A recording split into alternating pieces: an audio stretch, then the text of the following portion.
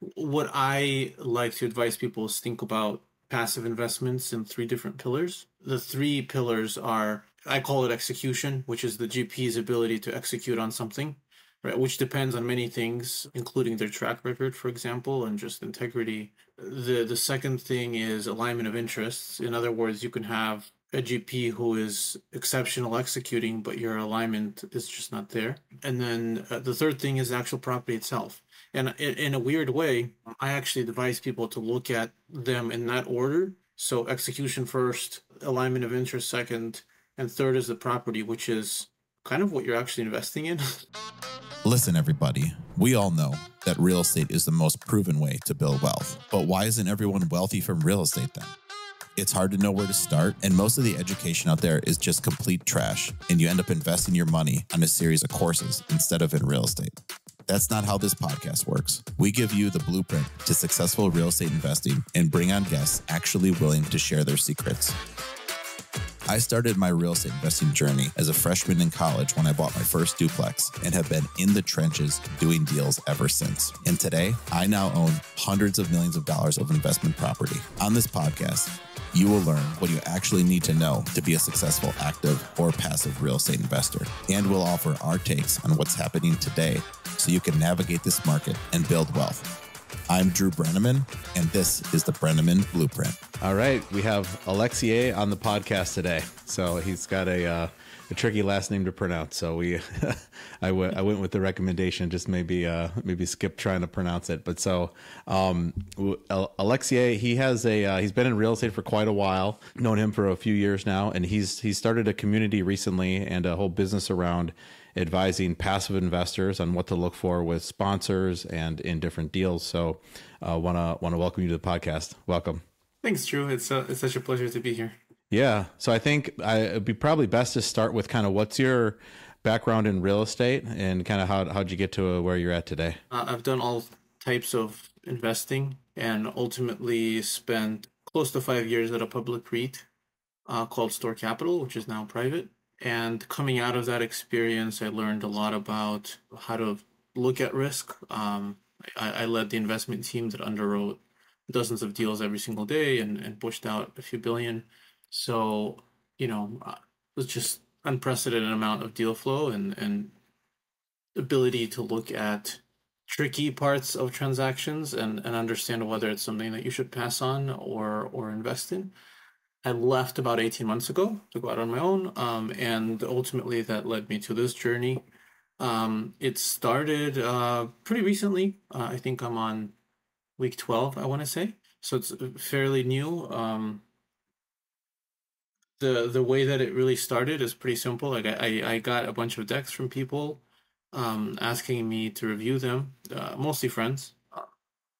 And I started noticing a pattern where you have extremely sophisticated people in other fields, doctors, attorneys, software engineers, making what I would say pretty irresponsible investments without even knowing, what a cap rate is or some basic terms, without understanding what is normal for fees or structures. And at some point, it just dawned on me that it's an extremely opaque marketplace between the GPs and LPs, and perhaps someone needs to do something about it. And I decided to give it a chance. Yeah, what were some of the common things you were seeing then as you reviewed these decks? So in the beginning, what prompted me to start, which funny enough, I keep hearing is, comments like, multifamily is a great investment because I can never lose my money since everyone needs a place to live, right? Which, I understand obviously where that assumption comes from, but it's extremely, extremely wrong. And then you hear things like, how could I ever lose money in real estate? I looked at a deal for a friend about a month before I decided to start this, and he just said, I don't understand. Can you explain to me how I could ever lose money if I'm investing money into a building? You can always sell it, can't you? Which again, you kind of understand where that comes from. There is collateral, right? But obviously, anyone in the real estate world that's honest, Yeah, they can go down in value. That's how you would lose money. of course. And I think, look, we've had like an incredible rise in prices and appreciation between, you know, single family homes, which is what people kind of base their more general real estate assumptions on. And you know, I think for some reason too many people assume that prices can only go up, rents can only go up. And I think a big reason why is they forget what happened before a few years ago.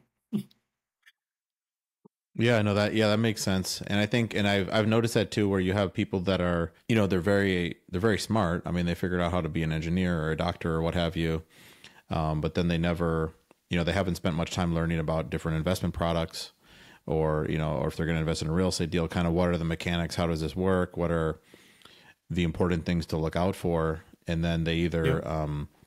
you know, they're making a lot of investments just based on recommendations other people are giving them, or that their friend invested in it. So Yeah. that's the kind of stuff you were running up against.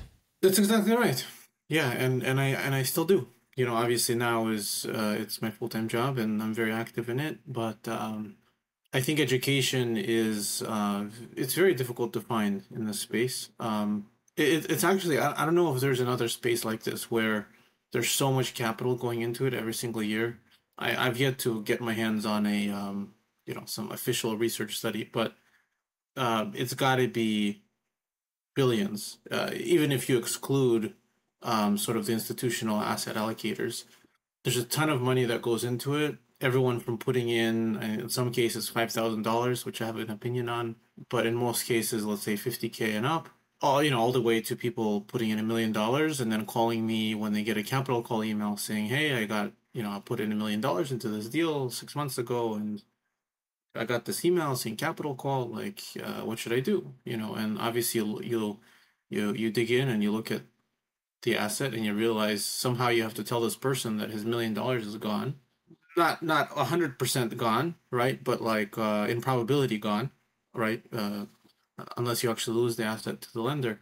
But and then they have to make a decision of, you know, do you want to put so to speak, good money after bad, or put it somewhere else. And those are very difficult decisions.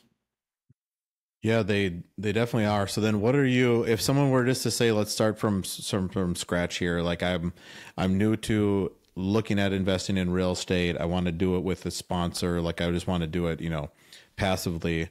I mean, what would you recommend? Like what's the first step this person should do? So I think the first step is really understanding. You kind of made an assumption there, and I'll actually I'm very independent to this whole thing, unlike others. So I want to always take people back and say, just because you want to invest in something, it doesn't have to be that you invest in real estate, right? So that's a much broader question that I think we could talk about for a while. But I think to me, the first question is, should you be investing actively into anything, right? Because it takes time to vet any type of investment, even if it's a passive investment into a syndication. But as your sort of net worth grows and your risk appetite goes up, in a sense, you're able to start putting money into things to try to grow your wealth. Of course, once you decide, now this is kind of going into your question already. Once you decide that you want to invest in real estate, I think the best thing to do first is just get educated. I think people tend to get educated in two different ways. I'll tell you, you know, I'm personally like a very hands-on person. So I prefer looking at actual deals, getting in front of sponsors, um, and trying my kind of like trying my hand at this thing and asking questions and see how it works. I think the risk there is that if you're a total novice, you might, you know, annoy some GPs with questions that you should probably already know. So the other side of that is just educating yourself. You know, there's some books out there. Um, I think, I mean, I would be crazy not to shout out my blog. You know, like I've been writing pretty consistently on all types of lessons that Yeah, what's um, your blog? Like, why don't you share how do people find it? yeah, it's LP stands for limited partner lessons at dot substack.com, lplessons.substack.com. And you know, I share a post there that goes in depth on a given topic once a week, and then I also share essentially a digest of any of my thoughts throughout the week, right? So I'll be advising someone on a deal, whether it's in distress, an existing position, or a new position they're thinking about taking on.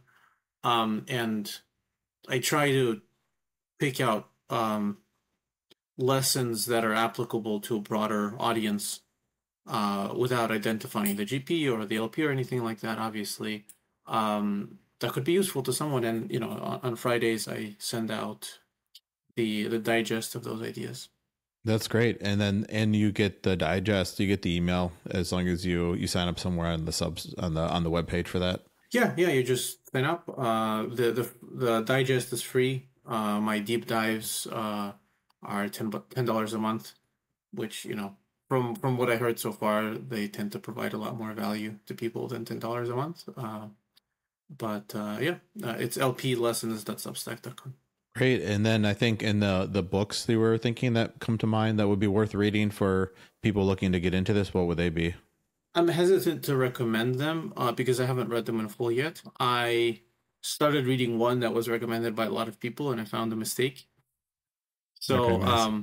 so I think I don't know. Yeah, I'm not. I'll give one of them. I found a mistake on. Another one that's pretty famous is written by a GP, which I have thoughts around again. I think when you're advising people to how to invest their money, and you sort of have an inherent bias by being a GP.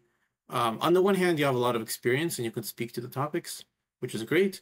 But on the other hand, I think there's an inherent bias in the book to invest in real estate as opposed to anything else, which I disagree with. Even though I'm in the field, I just think it's not an independent opinion.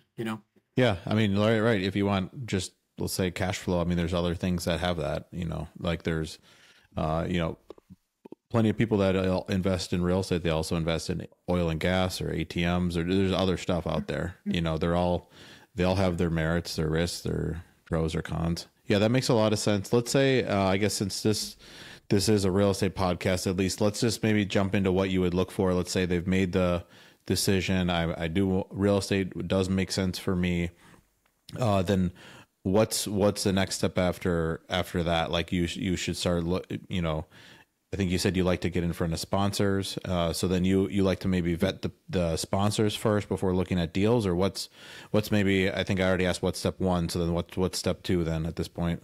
Yeah. So and if anyone who is deeply interested in this can look on my Substack. What I like to advise people is think about passive investments in three different pillars.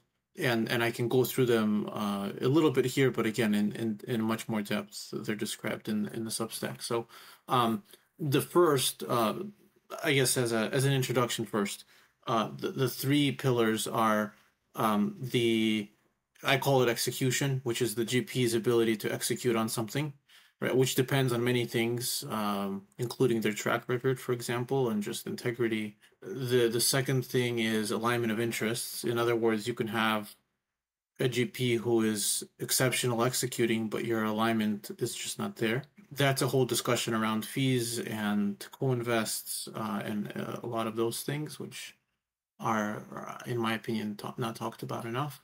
And then the third thing is the actual property itself. And in a weird way, I actually advise people to look at them in that order. So execution first, alignment of interest second, and third is the property, which is kind of what you're actually investing in, right? Yeah. But I think people tend to forget that when you're investing as an LP, you are passive and silent. And if something goes wrong, 95% of the time you have no say, maybe 99%. And so therefore, it's very important to do the first two things before even looking at the property itself. And I also like to look at the variables as independent variables. They should all be connected at the end when you are making the investment decision, because a strength in one of the three can offset a weakness in another. But it's really important to view them independently, because you could have, for example, you can have a sponsor that, it's their first deal, for example. So, the track record isn't necessarily there, and you're not sure if they're going to be able to execute. But the second pillar, which is alignment of interests, is phenomenal. You know, they're co-investing a lot of money, and the waterfall is really LPGP aligned well, right? And then you look at the property, and it's a really great opportunity that they found, right? So because of that, you can sort of have iterations across these three variables that offset one another, and a weakness in one is never a reason to pass on something. It's more of just like a reminder to be like, okay, let me check the others and see if it balances out, you know? Yeah, that makes a lot of sense. I mean, a common saying, is, and I'm sure I've heard this just a million times, is you're betting on the jockey more than the horse on a lot of these. Where, I heard on another podcast somebody was asking, like a pretty big investor that invests only as JV equity, so LP type checks, and was like, would you rather bet on a bad property with a good sponsor? This is if you had to pick, or a bad sponsor with a good property. And believe it or not, he picked the bad property with the good sponsor, because he's like, at the least, Yes. You got somebody who knows how to do it and isn't going to mess up a good thing. They're going to improve a bad thing. So Yes. made sense. Yeah. Yeah, and I think like just to add a little bit, like there is a very there's a lot of intent in putting property third, which is kind of behind your comment. I don't know who it was, but I guess if you're listening, high five. Yeah. I tend to agree with it, but you will find people that do extremely well in two buckets and not so well in one, and there's nothing wrong with that. Like I think people just need to understand that investments are inherently risky, regardless of how they score in all the categories. And everything is relative. That's the hardest part, I think, to internalize in this world of like, passive investing. Yeah, I think it would be worth. I think let's maybe circle back on each of the pillars. So then you like to go through them in that order. So the first thing is execution. So let's say you meet a sponsor, they have a deal. Let's say they ask you want to invest. Like the first thing you're going to do, you're not looking. Let's talk about you more than the deal for a second here. And then what are you advising people look for on this execution pillar? So you're asking what types of questions. What are you looking for? Yeah, so I typically advise people to ask less and read more. It just I think people tend to be biased by how someone speaks, or what they wear or whatever, and I think it's always much better to look at the facts. And then certainly it's always nice when someone is nice and presentable and whatever. Um, I just don't think it should be a reason to invest in someone, which you'd be surprised how many times it is. Or maybe you wouldn't be surprised. I don't know. Yeah, maybe I need to. Yeah, maybe I need to get a better car then. I have. Yeah. Yeah. But then just to back up, what are they reading? Just to be clear, like you're gonna read their website, assess their capability, read the deal that they're talking about, but don't read about. So I think once you meet a GP, let them send you a deal. In the deal, I think the most important thing is, do I think this team can execute on this deal, right? So historic performance doesn't necessarily mean anything about the future, right? But that's where track record comes in. Look at the track record slide, like quite literally go there, skip to that slide, and see what it says. I think it might surprise you when I say this, but I think 60% of decks that I get don't have one. And in some cases, a track record, don't have a track record slide. It's actually our first page after the disclaimer, I think. Yeah. Okay. Yeah, and so I think that's actually good. And I think what I always recommend, sometimes I review GP decks and provide them feedback. And what I always tell them is like, if you have a good track record and a good team, that should be like one of your first slides, like certainly number 3, if not number 2. And I often find that it's actually like buried all the way at the end, sometimes in the appendix. And I'm like, this is way more important than the property that you're selling and the investment. Like it's the team and the experience, right? Anyway, so going back to your question, track record is really important, right? The second thing is, which are of course related, like who's running the investment, who's actually making the decisions. Oftentimes I see teams that are confusing, I guess is the best way to say it. Like you have several people in a deal It's not clear like who's going to make decisions if things go south. Nothing wrong with that. Like a deal is a good deal, great. But I think just LPs should be aware that like I should ask this question. Like, if it's clear that there's one person making the decisions, that person has the background and the experience, and then there's a team, that's good. If it's not clear who's going to be making decisions or what the relationship is between the different principals involved, then I think you should ask because Yeah. I've seen things go south in those cases. Yeah, I'm sure you have, because I see that, and it's I know what you mean, where it's confusing, and I think it is a bad thing, where I look at some of these decks and there's, it's a combination of 3-4 different companies essentially to get a deal closed, and it doesn't say what role each company's even providing. It just says like this company's doing one thing, and there's another company attached to it. There's another. It doesn't say who's the decision maker. It doesn't say who's doing what. You could try to piece that together, but you don't. If they all have an equal vote and it's 4 different companies, like, Yeah, and I'll tell you, decided, usually, right? just from a legal perspective, usually they don't. Usually it's like one or two people find the deal, but they don't have the money, so they find a co-GP. The co-GP sort of like utilizes their name. Sometimes it's not like a very valuable name, in my opinion, from what I've seen. But they still sell that GP on sort of using their name and network to at themselves as a co-GP in return for obviously a nice chunk of the promote.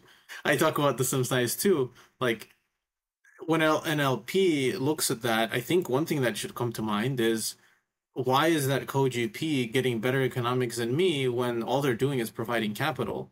Hopefully the answer is because they know each other and they have done plenty of deals together, right?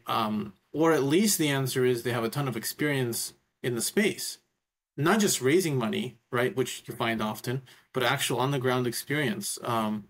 And I think what you find often is they actually don't.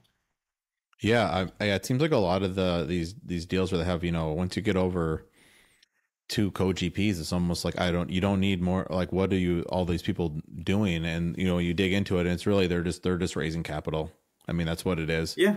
If Yeah, you got a $20 exactly. million deal and each person is only able to raise $1 million or so, I mean, you end up with some of these, deals that are set up, and you look at that and you're like, wow, that's 20 pretty wild. co-GPs. Yeah.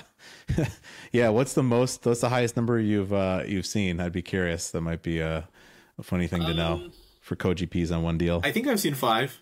Like, just to be clear, I'm not talking about 5 principals working for the same company, right? That would be fine as long as like there's a clear decision maker out of the 5. Um, but I'm talking about like 5 completely separate people. Yeah. In Or many cases, companies. never done deals together. All plastered over a deck. Yeah. I heard somebody tell me 21. I don't have that deck, but yeah, I mean, if you're in some of these masterminds or whatever, I guess that's what's going on, mentorship groups or whatever. But yeah, because he was in it. I was like, how many other co-GPs are there?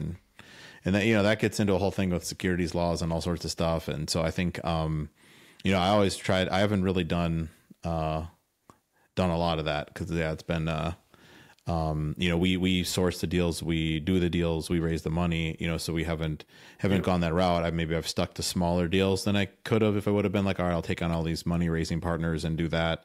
But that sort of seemed like the better path, at least for me thus far. But,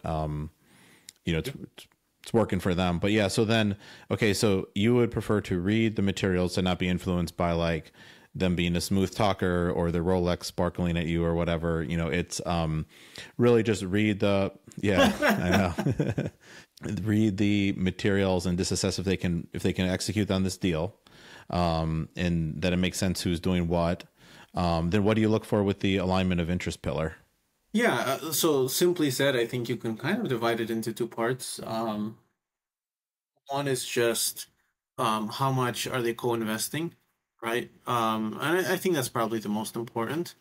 Um, the I think that's a topic that's not discussed enough, and I would It, also tell you that probably 60 to 70% of decks that I get don't even have a clear co-invest like described in the deck, which kind of surprises me. And it's sometimes it's not because they're not planning to co-invest. They just don't put it in.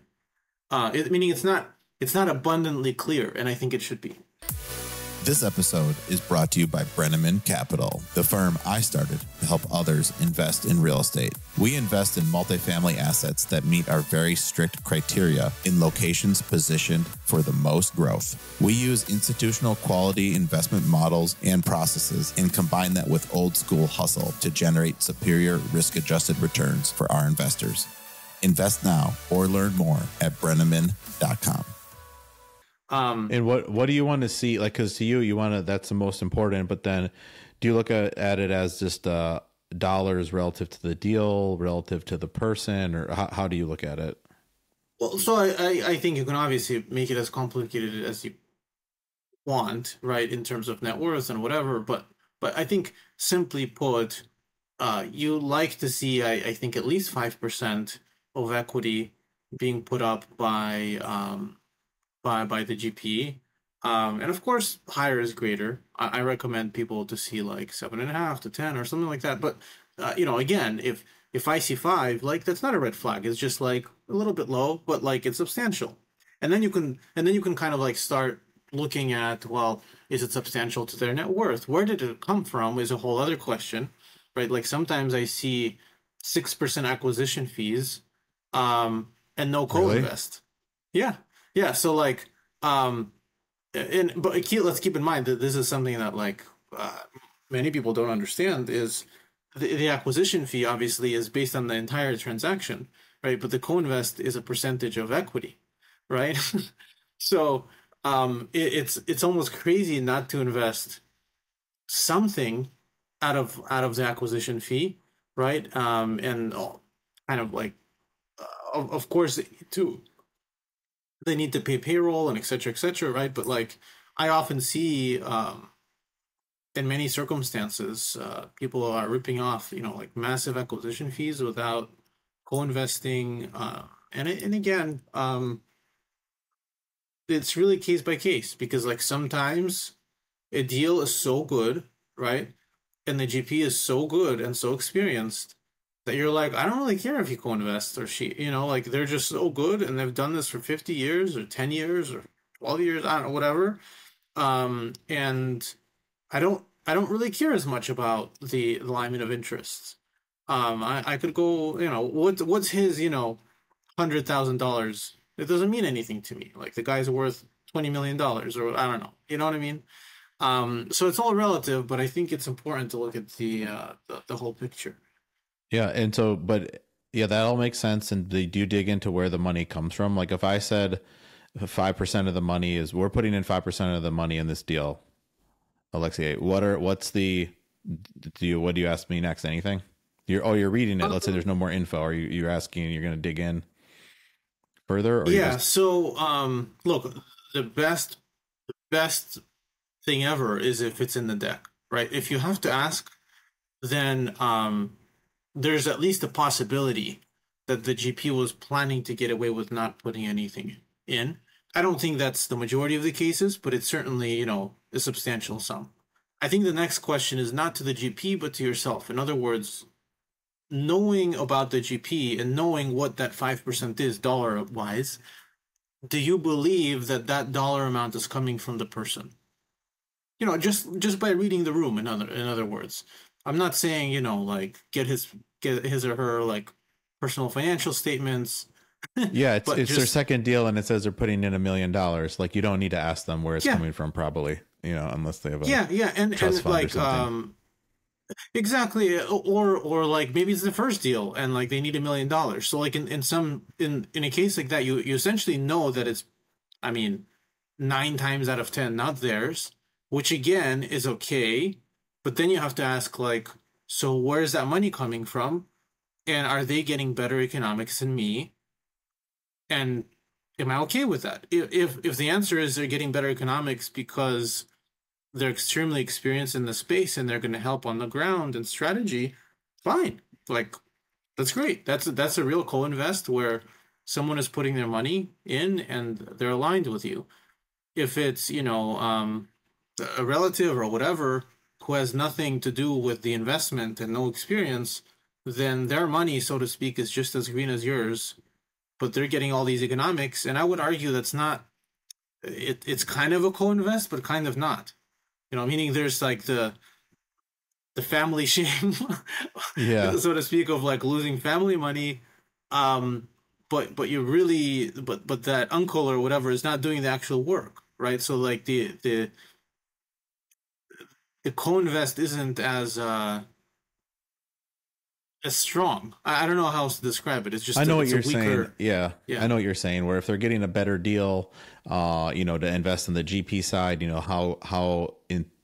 how strongly do they believe in the deal as you're looking at it? Is another way to say that. And then, two, I mean, you're just basically saying in factor and everything. If they said the money's coming from, my mom, like that's a different deal. You're going to see your mom a lot. There's a lot of pressure on you. It's I mean, to be honest, I probably treat my parents' money would be better than my own money, where like some people would, because you got to deal with any of the, complaining, and you see them every holiday and every, all the time. So, that's, so yeah, you're saying just look at it in totality and kind of, really pause and think about it. Cause I guess, yeah, that's what I was saying. Cause when I'm saying, what's the next question? Like, yeah, if I see someone's putting in 5%, I mean, I'd always ask, how much are you putting in? Like as you as like Drew, what are you putting in? Because if a lot of companies, they might say you're putting in 5%, but they might have a partner, and on this one their partner's putting in more, or they actually raise that 5% now as the deals get bigger from their friends and family, and then more from the whole LP universe. They raise the LP side, and then the GP gets split up on their, some of their first folks or something, like I've seen that. So I think it's a good question to try to see if you can find out how much the person's actually putting in, and then what, and who else that's like close to them is investing. That's what I try to find out. Like if you're pushing your like parents to put in more money, like this sounds like a good deal, but not everyone's parents can invest. So that's not the end all be all either. Yeah, and I just think it's important to understand the back and forth, and I think it's important for LPs to have that back and forth in their mind. Like you said, in some sense, the mother co-investment is, one could argue it's like sort of more scary, or perhaps even more intense than the guy putting up his own money. And I think there's a counter argument as well, because the mom is not helping, and like if interest rates rise, how much they rise, the mom will look at the son and be like, son, like this wasn't your fault, like just move on to something else. And in those circumstances, like you wonder if there was a co-invest from someone that really knew what they were doing, would they have gotten themselves into the same position, right? So I think there's two sides. Now on your second point, specific comment of asking like how much are you putting up yourself, I find that, and I don't know, maybe I try to be very sensitive to GPs. I think it's a very hard job to find something and put something under contract that is actually good, and then syndicating itself is like it's a full-time job, right? Answering all the questions and whatever. So I always guide LPs to try to answer as much as you can yourself, right? Before asking every single question, right? And I think that's just good life advice, I think, in general. Yeah. And so because of that, I guess going back to your point of how much are you putting up yourself, personally, before asking that, I think it's like a little bit of a personal question. It shouldn't be, but it can be, especially if someone is sort of like new and maybe sensitive to something like that. You should at least know why you're asking it, right? Like, which is why, again, I kind of take people back to the deck and like, is this a person that has been in the industry for a long time and they clearly have $1 million to invest? In which case you can ask the question, but maybe it's not as important, But in the cases of someone that's much newer to the industry, then for sure, I think at some point you have to ask. People ask me all the time, and I don't think it's a personal question. Like it's my deal. I'm pushing it out, you'll see it, potentially, if depending on if the, if all the percentages are shown or not. But you'll, people, I think it's worth knowing, shows your conviction to the deal. But it's not like you also, as a sponsor, you can't invest all your money in the deal. You also have to put up earnest money for this deal, the next one, pay for your employees buying the deal, there's a lot of places your money goes, and just being able to throw it into the properties. You got to actually run the company. And then if you just, and also it's hard with, like, if you invest more than your acquisition fee on every deal, like eventually you run out of money unless you're also then selling deals to then produce profits, so then it's interesting to navigate, definitely, as a sponsor. Yeah. And I think that's not being talked enough about, as just the point that you mentioned now is important. I think LPs don't realize how difficult it is to run a successful GP. And by successful, I don't mean, billions of dollars, but like making ends meet and not being concerned about the next payroll. You know what I'm saying? It's a pretty complicated business, and I think a lot of LPs are pretty blind to the fact that, like, the acquisition fee is really important, because of the 3 earnest money deposits someone lost in order to get to this deal. Now, there's also another side, right? Which is sometimes you have sponsors that aren't willing to give up the earnest money and still get into a deal. Yeah, you can tread carefully against those folks just by, really, what I think is an important thing to kind of find out. And it hasn't really come up yet, but when you're talking to the sponsor and find out what they're like, see how you can assess what's like the most important to them. Because, a lot of people, their number one priority is, scaling a business or closing big deals. And, none of those, to me as a LP, or even for my business, I don't think those are important, actually, in terms of as like on the list of priorities. My priorities are doing good deals, because I think if you do good deals, then they have investors have a good experience, then they'll invest more. Just because I could push a deal through, save my earnest money, but then guess what? It's a bad experience, and then you're underperforming for your investors, and then they're hesitant on the next one. You're hurting your track record. So I think that you want to hear someone who talks more like that, and because the number one thing I care about is my track record. Like, I'm killing deals all the time. We're not doing stuff where we could just push a little here, push a little there, and ignore something and do the deal.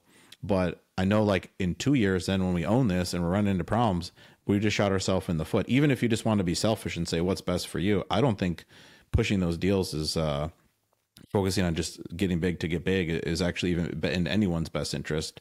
So, I mean, I would try to, if as I'm an LP, I'm trying to find out, like, what are they interested in?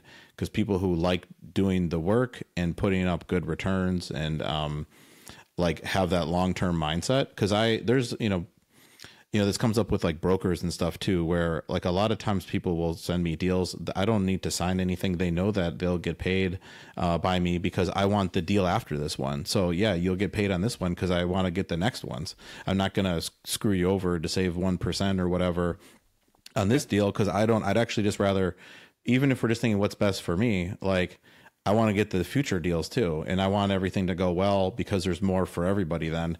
So like that's, I think important when you're assessing the jockey, so to speak, because yeah, they could have the best deal ever, but if there's just going to be turned into a stepping stone to scale the business, they might sell it too early or fee it to death so they can, get bigger. So makes a lot of sense. I think then maybe just to close out, then what do you look for with the property then? So let's say those first 2 pillars are good. What do you look for in a property? Sure. I think it's important, again, something that isn't talked about enough is the type of strategy that the LP goes after, right? I think many times I'll hear from LPs that invested in a development, let's say, and they're upset that there's no cash flow a year later. And I'm like, well, what were you thinking? Like, you don't just put up a building overnight and start cash flowing, Yeah. But we have a blog about this. I know where you're going. This is important. Yeah. Yeah. I think it's really important because I think part of that blame goes to the GPs unfairly, because it's like, well, like, you can't expect something to cash flow when I'm still building it, you know. But I think the opposite is also true. I see a lot of GP decks that are either development or heavy value adds that don't really do a good job of explaining to LPs in simple English that this is not a immediate cash flow opportunity, you know. So I think there is something to be probably improved on both sides in terms of communication or education, right? Um, Now, in terms of once you get to the actual investment, look, am I buying something at a good price, right? I think that is, in some sense, pretty simple, but it's actually pretty complex. And again, just from the decks that I see, it's very often the case that the comps that are provided are either pretty clearly like selectively chosen, or they're just not complete, one or the other, you know, or they're not explained, right? In many cases, I'll just see statements like, you know, we are getting the best property ever, or something like that, without any support whatsoever. You know, so there's that, and then there's just the way that I sort of like to uh, separate that last pillar is there's like the valuation. In other words, am I getting into this investment at the right price, regardless of what it is, right? And then the second part is the business plan. Like, what are they planning to do? Do I believe? Presumably, you believe their ability to execute on it, right, based on their track record. But does the business plan actually make sense? Like, if you look at the numbers, is it viable? Does the model make sense? What could go wrong, right? Like questions like that, I think are really important to ask. Yeah, that makes a lot of sense. I think, yeah, one thing that's often overlooked from what I've saw is, yeah, matching up your personal investment goals with that investment. To your point on the cash flow investor doing a development deal, that's the wrong investment for them. Development deals are for high risk, high return people who don't need cash flow. I mean, that's, you know, just simply, so yeah, you need to match that up. And then, you know, the other thing too is, I think what I like to then do is also really just kind of compare the risk of the deal with the other deals I've saw, and like what were the returns for those, and if it makes sense. And I think when you know, oftentimes like you'll see people get into a much more risky deal for a couple % more of projected return, and I'm always telling people I don't think it's worth it. You know, if you could do a development deal and make let's just make up numbers, a 17 IRR, or projected, or buy an existing building and make a 15. I mean, I'm taking the 15 all day, because that's much more probable to actually get that, and way less risky. I would need to dig in more on like what are the assumptions on the existing building. There's ways you could make the existing building more risky than a development deal, depending on how much you lever it up and what kind of debt you do and what your plan is and where you set the rents and taxes, you know, all the assumptions. But you can, I think that's often overlooked, because when I go on like a Crowd Street type place, it's like their biggest deal ever they raised money for was an office building, you know, in Atlanta, you know, like a very risky deal, you know, but it had high projected returns. So, but nice. Yeah. I think we could probably spend another hour on the topic of projected returns. Yeah. By itself. I think, if I may just say a sentence, I think people always have to keep in mind that you're looking. I'm speaking to LPs. You're looking at a sales pitch, and projected returns are part of that sales pitch. So that's not to say that they're wrong. You could totally be right, but it's only right subject to assumptions that you need to vet. Don't forget. Yeah, and to circle back to the people who care about their track record, then there's another breed of folks who don't want to underperform their numbers because they don't want to deal with the you know, with the complaining with the questions, and then they're not pushing their numbers too much, you know, or at all. Because I know folks like that where they are you know, they want to outperform and then have that as like a feather in their cap, or leave, you know, gas in the tank for it to go underperform. That's a good point too, because especially if someone, you know, to your point before, like if you need to, the same person who would just want to get the, you know, needs to push the deal on to get all their earnest money back. I mean, okay, fine. Now they're highly motivated. Like they're not gonna cut their assumptions if they notice something else. They need to get this. They're just need to get this deal done. Make their fee and get their money back. So yeah, no, it's yeah, I'm sure you see a lot of stuff. Yeah, maybe, I don't know, you got a craziest, maybe actually I said we were ending on that, but you got a craziest thing you've saw so far doing what you're doing. Maybe let's actually end with that. Most egregious thing maybe you've seen in a deck, or I have to be really careful because like I have confidentiality clauses with everyone. I think as vaguely as I can put it is return of capital is pretty important in a waterfall. And when I say pretty important, it's like of critical importance. um, and I've seen actually more than one case where it was not a part of the waterfall. And I think it's a strong statement, but it's actually, in my opinion at least, it's pretty close to like legal theft. Because many times LPs don't understand where did the money go. Yeah, where did the money go then? You're saying the return of the capital just gets mixed in with the regular splits? Yeah, like you just let's say you have, I don't know, an 8% pref, and the LPs get paid 8%, and then you just split everything 50-50, even though, I mean, I hope this is obvious, but even though 50-50, it was not the capital provided by both parties. Yeah, that takes the cake. Okay, I wasn't thinking you're going to say that. I was thinking you're going to say, a big acquisition fee or something. Well, that's. I wonder how that even would work for tax. Yeah, that's interesting because it's not even. Yeah, I see what you mean. Where it's borderline just taking money because it's like the property didn't even generate that. It's just just had a odd split at the end of their original money put in. Yeah, and look, this is I mean, on a separate but related topic. I think as a general rule, I think LPs think too much about the upside of a project and not too much about the downside. I don't think that they should, I don't think they should be pessimistic to the point where they just, say no to everything. But at least think about the downside. And so, for example, in the example I just gave, hypothetically, and again, this is extreme, but I think it's important to like get an LP to sort of wake up and understand what they're signing up for. Let's just say there's no pref. I've actually seen this too. 8% pref, and there's no return of capital and a 50-50 split. Okay, so then hypothetically, again, it's extreme, but you buy a building for $1 million, and then the next day the GP, wakes up and is like, I don't want to do this anymore. They sell it, and they just pocketed like not exactly 50% of your money, but pretty close.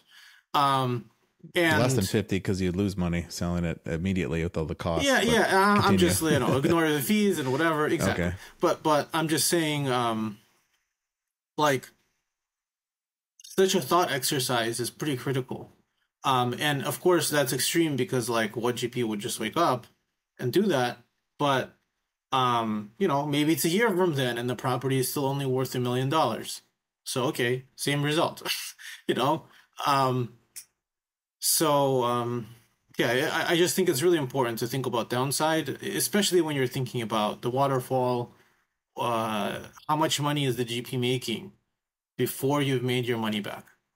That is a very simple question that I think a lot of LPs don't know how to answer. And I don't think you should be investing in anything until you can answer that.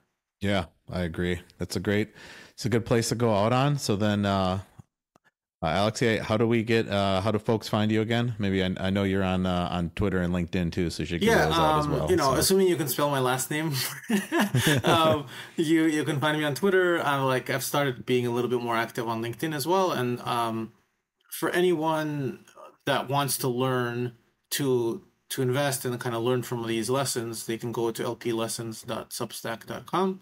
And yeah, I hope the lessons are helpful. I always like feedback. Always like hearing from people. Perfect. Thanks. We'll see ya. All right. Thanks, man. If you learned something from today's show, leave a review and hit that subscribe button wherever you enjoy your podcast. Dive deeper into real estate investing on Breneman Capital's website, breneman.com, where we have numerous free resources and information that can help both active and passive real estate investors. Accredited investors can get started today as a passive investor in our multifamily investment opportunities by hitting the Invest Now button on our website.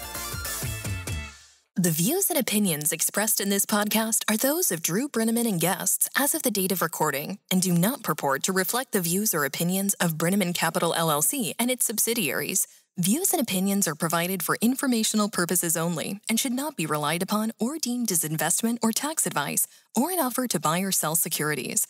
The speaker cannot be held responsible for any direct or incidental loss incurred by applying any of the information offered.